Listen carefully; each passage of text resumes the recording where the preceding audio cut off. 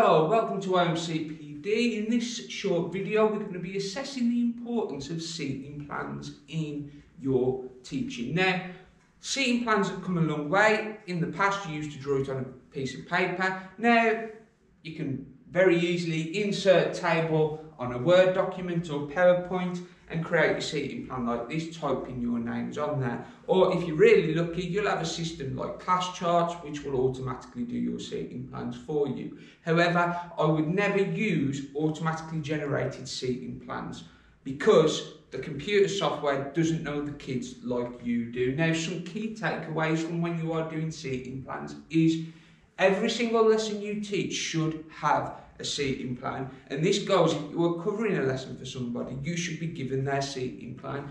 It's probably your primary tool to ensure that students behave and work to the best of their ability. And also, if a child has sat where you have told them to, already subconsciously they're following your instructions. Alright? And non-compliance with sitting where they're told is pure defiance. Alright? Now, data is super important.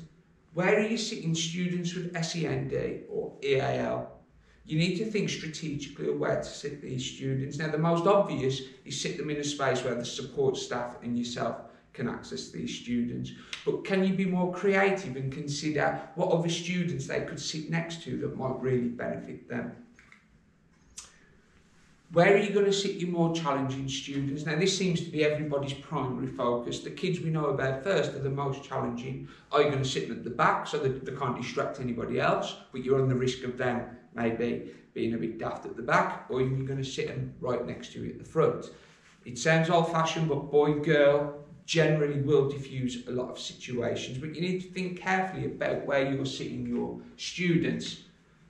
This one, speak with other colleagues about students. If you're starting in September with a Year 8 class, have you spoke to their Year 7 teacher and said, well, how do you get on with this class? Who, do I need to be mindful of in terms of SEND, EAL, pupil premium and behaviour?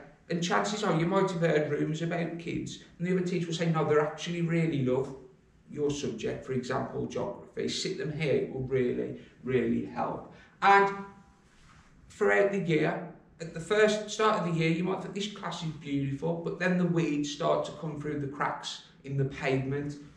Go and speak to other teachers. How would you do this? All right? And finally, seating plans are fluid. They don't need to stay the same. All right? Sometimes your seating plan will not work. I have changed the seating plan and I thought I have made a relatively good class into quite a naughty class.